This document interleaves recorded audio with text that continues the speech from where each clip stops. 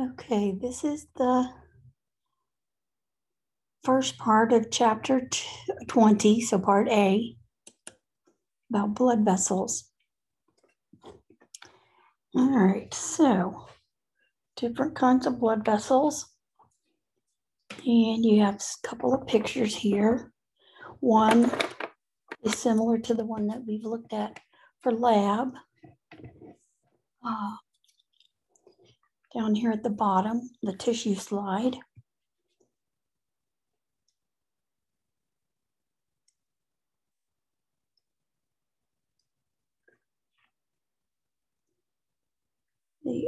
Showing the difference between an artery,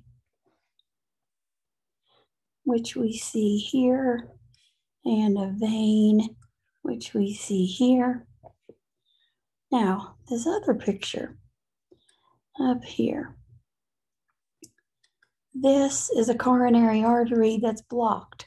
The only place that blood is passing is in this small, tiny space. So again, you have an inverse relationship between volume. So here, the volume is going to be low, but that means that the pressure is going to be high.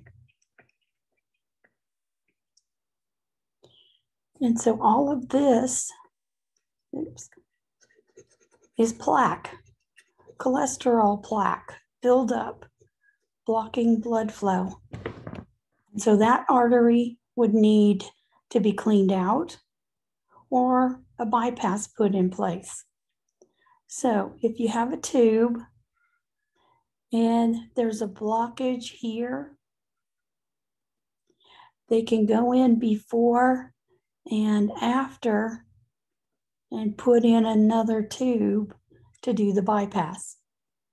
A stent would go in and they'd have to suck that out and put in a straight piece. It would be a tube and it would sit there. It would be stuck there to keep it from collapsing. And that's where stents have helped.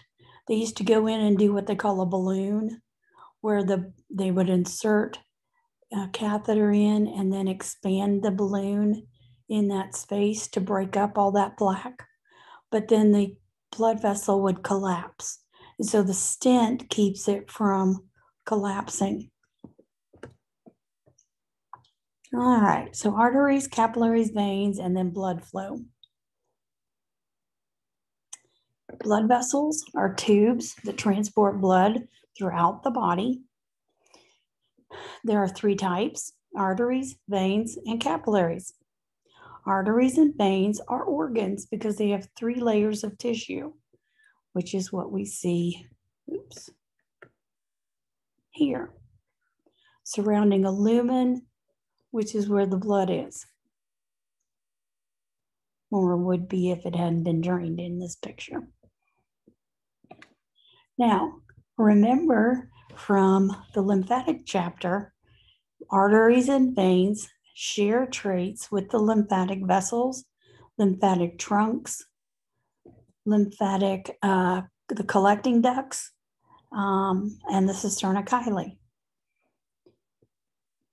So you have similar features here and there. And so that's why they're still pertinent towards each other. Okay. The three layers. The internal layer is called the tunica interna.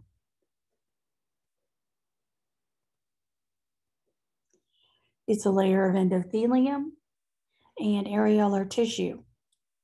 Again, endothelium is a short version of writing out simple squamous epithelium. And this is the only layer that's continuous throughout all of the blood vessels. Remember that it's also continuous with the endocardium in the heart. So there's no seam between one vessel and the next.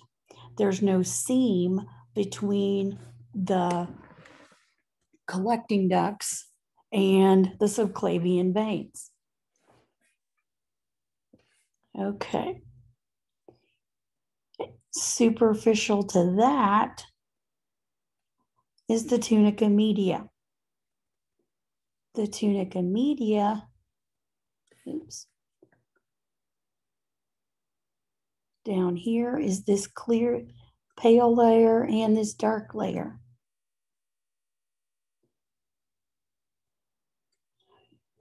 It's the middle layer. You have smooth muscle tissue and you have elastic tissues. This is the layer that's subject to the autonomic nervous system actions of vasoconstriction, vasodilation. With vasoconstriction, it's going to decrease the volume of blood or the size of the lumen, and it's going to increase the pressure.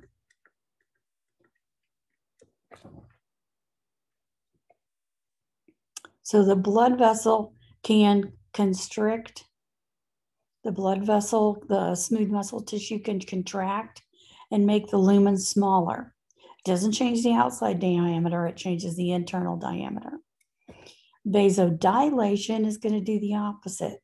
It's going to increase the volume and decrease the pressure. Okay, high volume, low pressure. Again, I've said that before.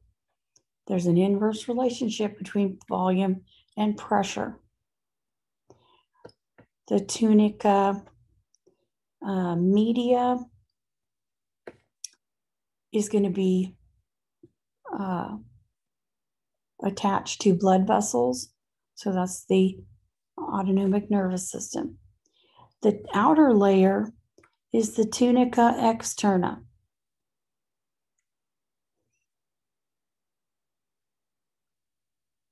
Tunica externa. Mostly areolar tissue for anchoring the blood vessel within other organs. Now, tunica externa also used to be called tunica adventitia. Tunica interna also used to be called tunica intima. But for what I think that they did a better job switching to something more pertinent. So this is what we find in arteries and veins. Just the endothelium is what we find in capillaries.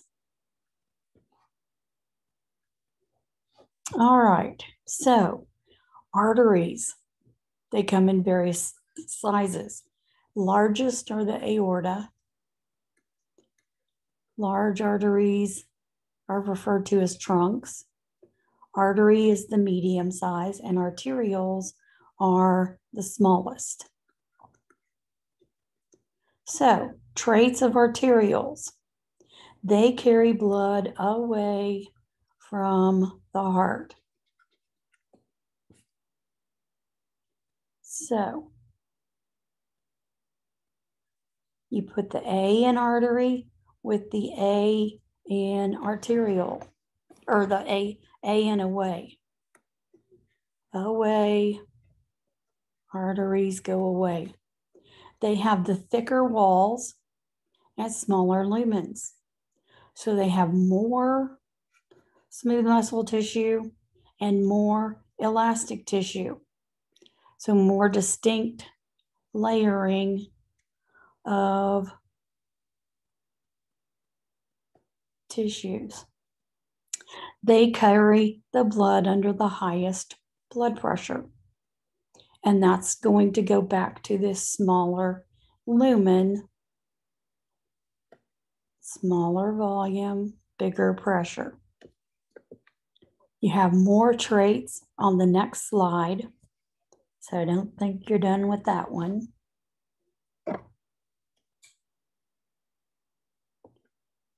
Arterioles end with precapillary sphincters.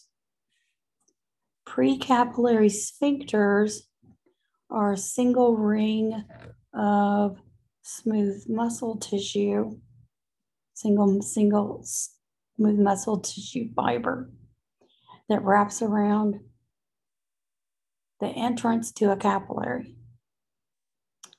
When they're relaxed, the capillaries are open and the blood perfuses through the capillary bed. Keep in mind that 3/4 of the capillaries in the body are shut down. It just depends on where. When the sphincters are closed, it's going to reduce blood flow. So it doesn't mean these are empty. It just means they're not getting any new blood. So arteries go away. High pressure, smaller lumen, bigger, thicker walls.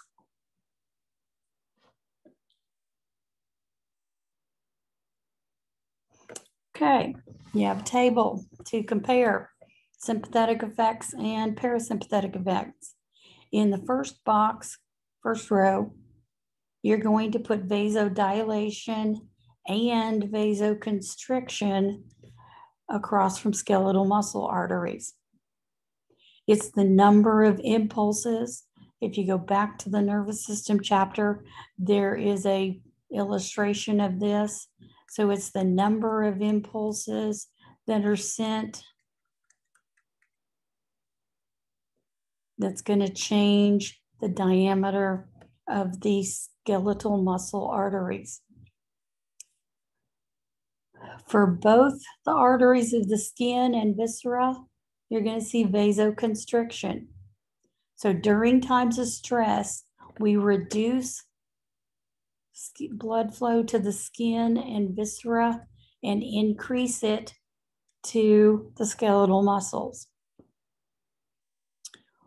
When the stress is gone, we're going to vasodilate or vasoconstrict the skeletal muscles. And that goes back to that pie chart that we saw in the chapter 19 material.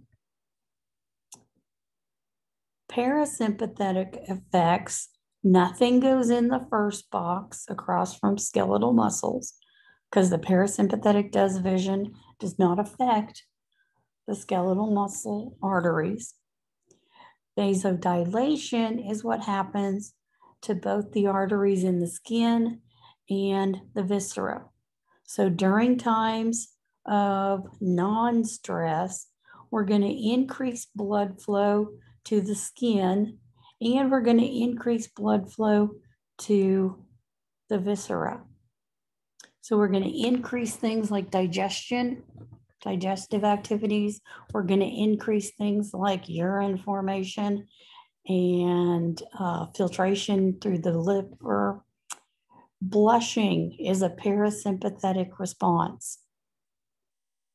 Most people associate it with being embarrassed, and they think that that is a stress response, but it's not. So again, it's the tunica media that's going to be affected by both of these divisions of the autonomic nervous system. Capillaries are microscopic tubes of endothelium. There's only one kind of tissue, so they're not an organ. Yes, they're a blood vessel, but no, they're not an organ. Different categories of capillaries. You have continuous capillaries, which is what we see back here. All of these have branches. And so those are what we call continuous capillaries. They branch off from each other. Fenestrated, which is what we see here, and sinusoids. So fenestrated means that the Capillaries have fenestrations, which are pores or openings in the wall of the capillaries. This increases the volume of materials that is exchanged, both going out and coming in.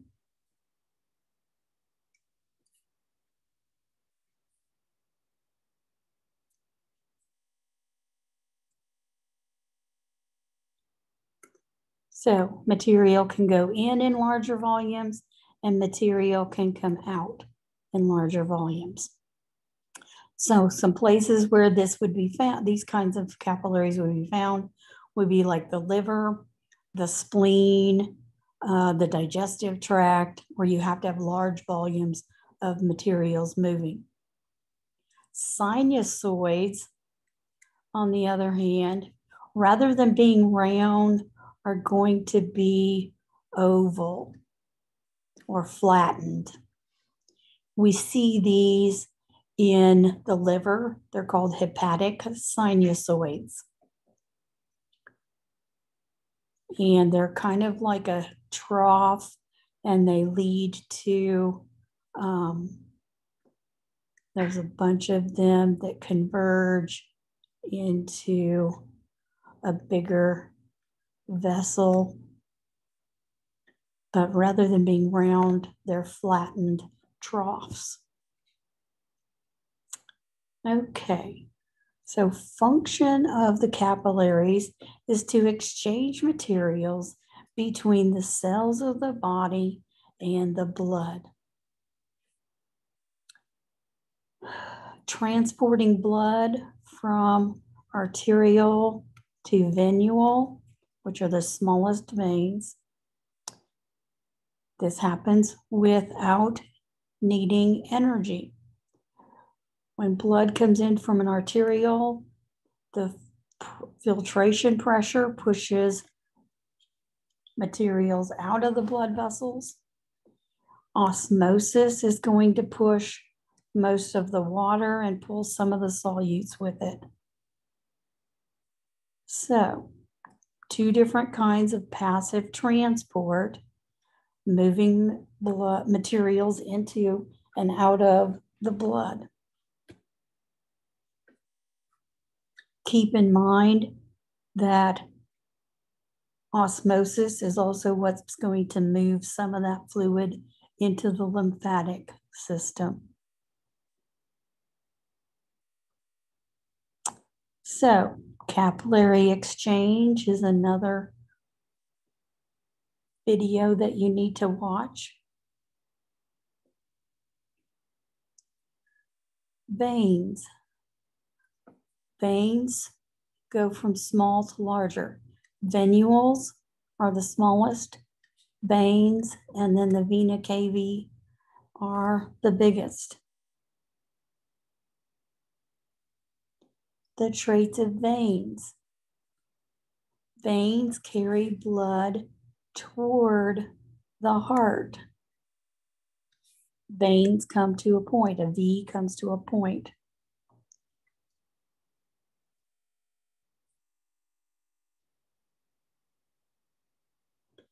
They have thinner walls.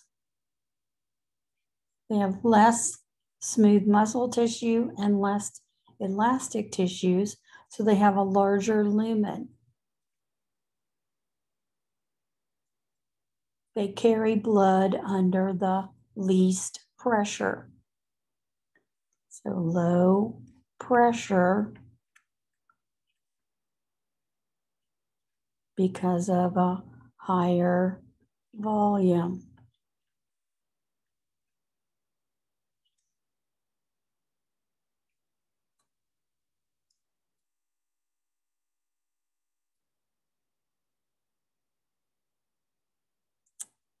Also, so you're not just finished yet, more traits. They have semilinear valves, similar to what's in the heart. So when the pressure is high, it opens up the valve. When the pressure drops, the valve closes to reduce the backflow of blood, just like the valves in the heart. placed between skeletal muscles. When the skeletal muscles are relaxed, they squish the vein, pushing the blood. When they contract, they allow the veins to fill up. So they act as a pump. Contracting and relaxing moves the blood flow within the veins. Because they have less smooth muscle tissue and less elastic tissue, they don't get assistance in moving the blood. And so with the artery walls, it pushes the blood. So it's not just the heart that pushes blood, it's also the walls of the arteries. The veins need some help. Now, in addition to having less smooth muscle tissue and less elastic tissue, this is also going to allow the veins to be less resilient.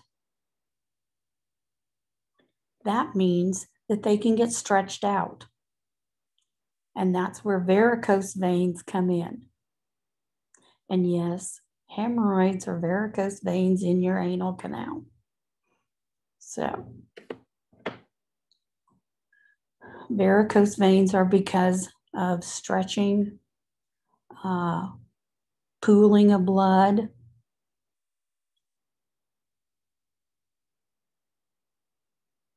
Okay, so arteries away from the heart, veins towards the heart. Capillaries connect the two, allow gas exchanges.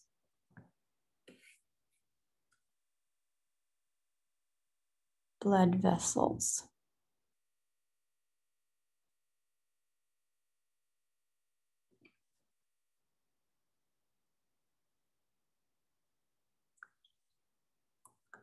All right, so blood reservoirs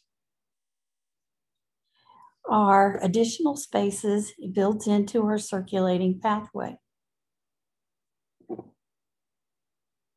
We hold more blood than we absolutely have to have so that we can withstand a small loss. Structures, we've already mentioned this as a function of the spleen. In addition to the spleen, you have the liver, the kidneys, vessels, blood vessels in the skin, and blood vessels in the abdomen.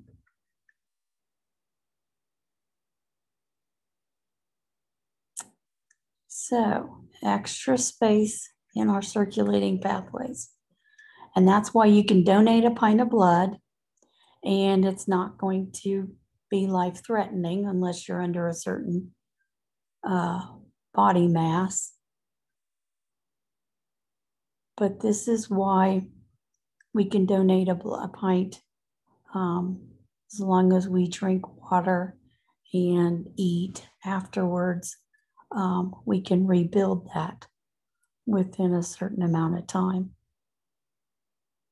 So blood reservoirs. So that's why if someone has their spleen taken out, the liver and the kidneys are going to make up for that loss. Something else about the blood vessels, genetically, arteries are more rigid in their production and their placement. And that's where some people can be born with a tendency or the traits to have an aneurysm. An aneurysm is a ballooning that can occur in a weak wall. So it's like a bulge. If you ever smacked your tires and then released it, looked at the tire and there was a big bubble sticking out, that would be like an aneurysm. And so some people are genetically predisposed to have aneurysms because the genetic traits dictate where and how thick the arteries are. Capillaries and veins, on the other hand, develop where they need to. So as we need to get blood back towards the heart, you can develop new capillaries and you can develop new veins. And that's why you can have bypass surgery where they remove most of the femoral vein and have it inserted, used it as a way to make bypasses in the coronary arteries.